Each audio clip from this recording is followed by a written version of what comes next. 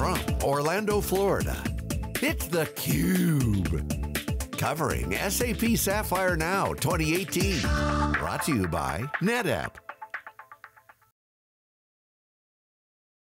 Welcome to theCUBE, Lisa Martin with Keith Townsend. We are just wrapping up day 2 at SAP Sapphire 2018. Keith, this event is enormous. We were just comparing our step goals. This event size is 16 American football fields. Enormous, 20,000 people. I think combined we have around 15,000 steps today. That sounds about right.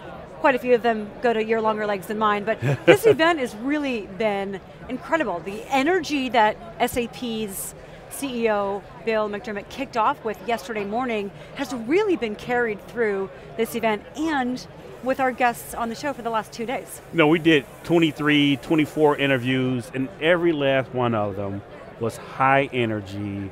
The guests were extremely excited about the products, the solutions, and the problems they're solving for not just enterprise, but for society. I thought that was a really great theme of the guests today specifically. It's amazing, and you talk about the impact on society, and SAP wants to be one of the top 10 world's most valuable brands, like Apple, Google, Coca-Cola, who are all customers of SAP's, and who all sell products that we can interact with, that we can taste, Mercedes-Benz, we can drive. They've got this invisible software product. They've been around for 46 years. And to your point, the stories that we have heard about how this invisible products are transforming industries, are transforming, saving lives, was really something that I did not expect. Well, when you make a great product that impact lives, or I compare it to making great content. theCUBE makes great content, that content will be found, people will take notice. You make a great product that impacts people's lives. It's no wonder that SAP is near the top of that brand recognition, brand value, 17th on the list. If they continue to do that, if they become the product, the ERP solution that you can talk to, and you can ask a question, not just business questions of what were the numbers the last quarter for Chicago, but you can ask a question, where's the best place to take my family to live in Eastern Europe during the summer months? That becomes value add that people wouldn't be able to ignore. They've done a tremendous job building this partner ecosystem. There were hundreds of partner sessions alone. We've heard from a lot of their partners. We're in the NetApp booth, thanks to NetApp for having theCUBE here. NetApp is a customer and a partner of SAP, and we heard a lot about how SAP is transforming to the cloud dramatically with the help of this massive partner ecosystem. You know what, we've had Microsoft, Fujitsu, SAP, NetApp, NVIDIA, the list goes on and on of customers and partnerships, of examples of companies that have come together and they've been consistent. In some areas, obviously Microsoft competes with SAP.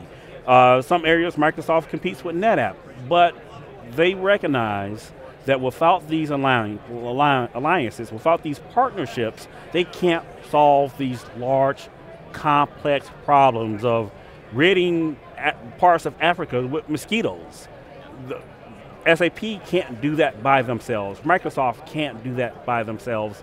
And this week was a great acknowledgement and an example of how the ecosystem works.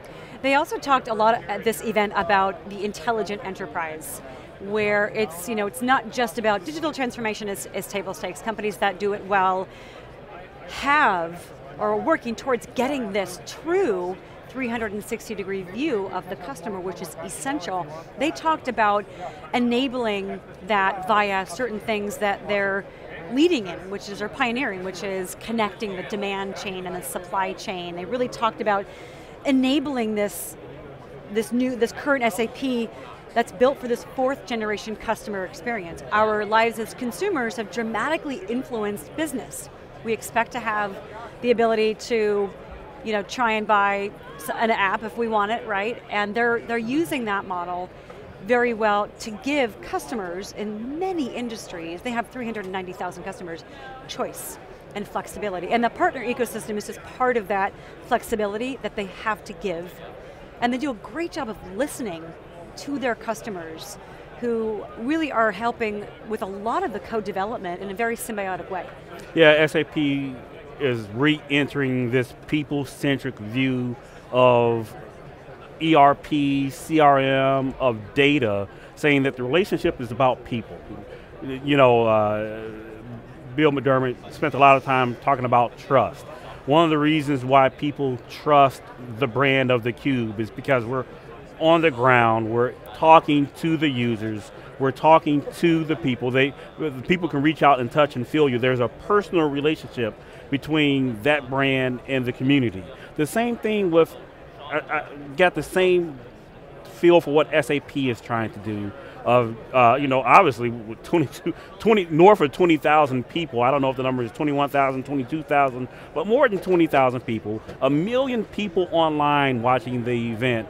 SAP is serious about this C4HANA move of being able to say, you know what, we are going to create an ecosystem of trust. We talked about trust with the App Center and being able to validate applications on the platform. SAP has long been one of those companies that's serious about their partnerships and validation and certification of platforms. So whether it's HCI, storage with NetApp, the deep relationship with NetApp, SAP is going to put its brand up front and say that if you're going to engage with one of our partnerships, there's a transient trust that goes from SAP to their partners. And we talked with a number of folks working in different groups within SAP focused on the customer. This morning we had on their chief customer, a guy from their chief customer office who talked about these kind of top 100 strategic accounts that they partner with, who then also, they take that information and those learnings and don't just improve the technologies, but they also use them to influence much greater than 100 customers. They're strategically utilizing that data. We talked yesterday with one of the gentlemen running the SAP for S4HANA community rather, and the Leonardo community, and the amount of engagement that they have in that community, especially Leonardo, which has only been around for a year. The customer engagement is key, but also their reaction to it. And I would say even, I think we heard a lot of how they're being proactive with creating content and enabling their customers to be able to learn at the same time as they're learning from their customers. Yeah, some hero numbers that we heard this week. 6,000 people in that HANA, that S4HANA community, while the customer success group focuses on the top 100 customers. There were, I think, 38,000 people following the Twitter account, so that's obviously our outreach stretch. The Leonardo and S4 communities have created 1,000 videos on how to. So obviously the impact of and the reach of SAP has ambitions of not just raising brand awareness and getting in that top 10 with Apple and Google. They also have the ambitions of becoming a platform, an ecosystem. You know, we look at Microsoft as kind of one of the ultimate platform companies. Microsoft partners make more money off of Windows than Microsoft makes off of Windows. SAP seems to have the same goal of their partners, 100 partners on the show floor. That should generate more revenue than SAP, which would be impressive. SAP, I looked the other day, $136 billion market cap, not a small company at all. So you have an interesting perspective for many reasons, but one, you've run large SAP infrastructures before, and here you are now at Sapphire from the press and media, the analyst perspective. What are some of the things that really surprised you in all of your experience as a user of SAP to now covering it from this angle? You know what? I don't even know if it was a year ago. It's not even a full year. My anniversary for running my company is August, so less than a year ago I ran SAP for a large pharmaceutical, and we're in the throes of selecting where our next platform is going to be hosted. Cloud was a possibility, and it is amazing how the conversations have changed from my peers a year ago, or a year and a half, or even a year ago, to now, to how readily acceptable customers are running mission critical, the core of the business, 77% of the world's transactions we heard today goes through SAP, how willing customers are to run those workloads in the cloud. Second piece, which is probably a proof point, how much SAP has improved SAP in the cloud. SAP has marketed SAP HANA and SAP as cloud-ready applications. It's more of something that I took legacy application, I installed it on VMs in the cloud-ready. No, we've given examples from the hyperscalers, specifically Google, of how, and Microsoft, of how customers are coming, whipping a credit card up, spinning up instances of HANA, spinning them down. Google talked about how you can migrate your whole ECC on HANA to the cloud within 30 minutes to 2 hours. Amazing movement in cloud. I think is by far my biggest surprise coming to the show. I didn't expect SAP to accelerate their cloud adoption as fast as they have. I'm curious your thoughts too about simplicity of message. What's their best run businesses campaign, best run businesses run on SAP. Simplicity has long been part of their messaging. As we look at the SAP Cloud Platform and some of the announcements there today, and you look at, they've got Ariba and Concur and Fieldglass and SuccessFactors. With the C4 announcement from yesterday, what is your impression on, have they been able to sort of simplify and kind of reduce customer confusion in terms of this breadth of products and technologies that SAP now delivers? You know, SAP is a big company, and they have a lot of products. They've been around for 46 years. You know, we didn't talk about any legacy database stuff. They still own Siebel, so they still own a traditional database company. It's easier said than done to simplify the message. When you come to, we talked to interviewee after interviewee, customers are still overwhelmed when they look at the overall problem. They can even identify SAP as the potential partner to solve it, but 300 products is still 300 products. It's you can help simplify the message by throwing those products in categories. Salesforce, which product you lead with. So new customers, Salesforce will help you with that. Traditional customers that don't have deep relationships with their Salesforce and solution providers I think there's still a little difficulty around understanding the messaging around all 300 products. I mean, it's 300 products. Well, there's always work to be done. Well, there was a lot of product announcements, a lot of energy and evangelicalism that you and I heard consistently throughout the event and on set here.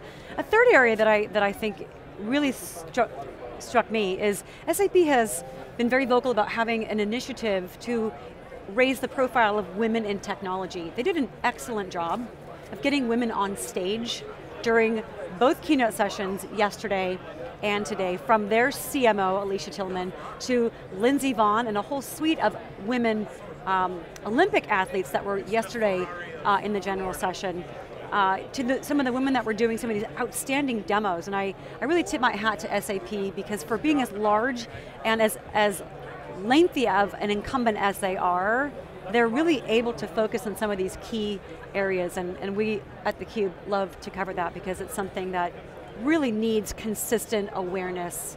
Well, I don't know if people would notice, but we probably, both of us, are very vested in diversity in Silicon Valley in general.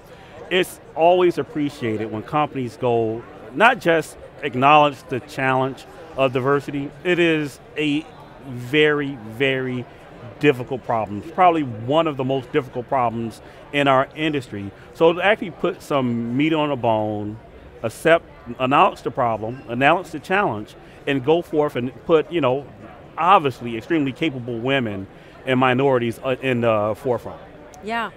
Well, Keith, always a pleasure hosting with you. Thanks so much for working with me the last couple of days. I always enjoy it. I do too. It's really been a really fun, energetic show, so thanks for all of your help. Thank you.